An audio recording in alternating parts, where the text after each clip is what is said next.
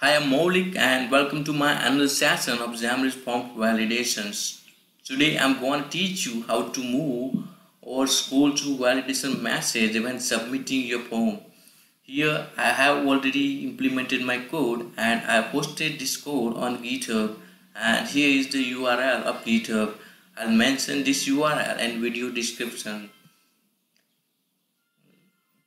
Let's move to our code, and here is my main page, and here I took one scroll view. Inside scroll view I took a stick layout, and here is my control for validation, and here I took some other control to see the actual problem.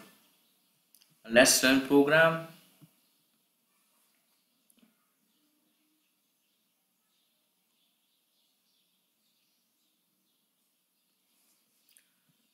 And let's move down and submit our form and submit.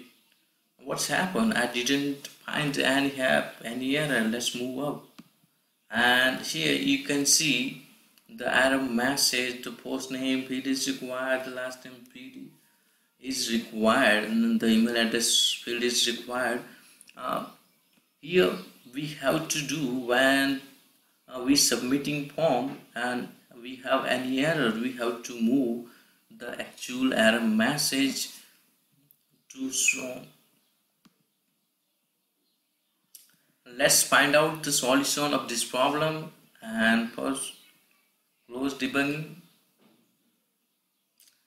and let's move to a ValidationBase class. I already show how to implement ValidationBase class in my post video, and here I have implemented the INotifyScrollToProperty interface.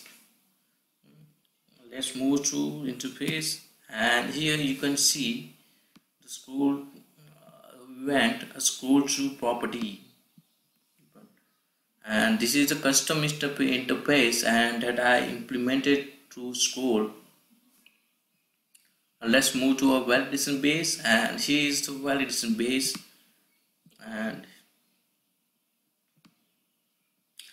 here is the methods to invoke ScrollToProperty event, and here I invoke this event, and here I call that method to invoke ScrollToProperty, and here on upside I also added one property to get the post error message of to get the post invalid property name, and here when the console has any errors, it will return the post property name of the error.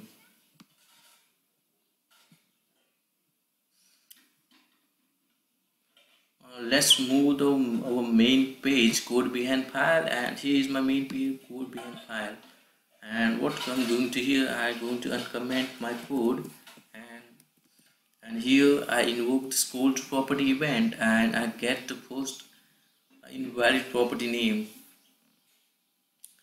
Let's run program.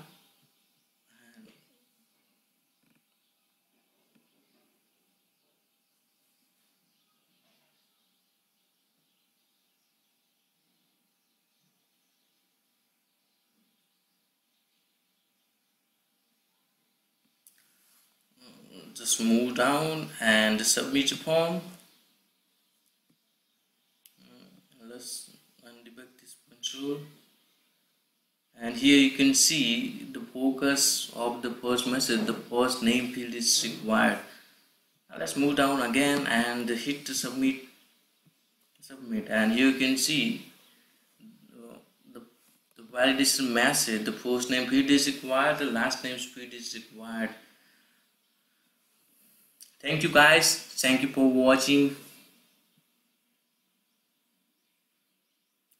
Please subscribe my channel for more video.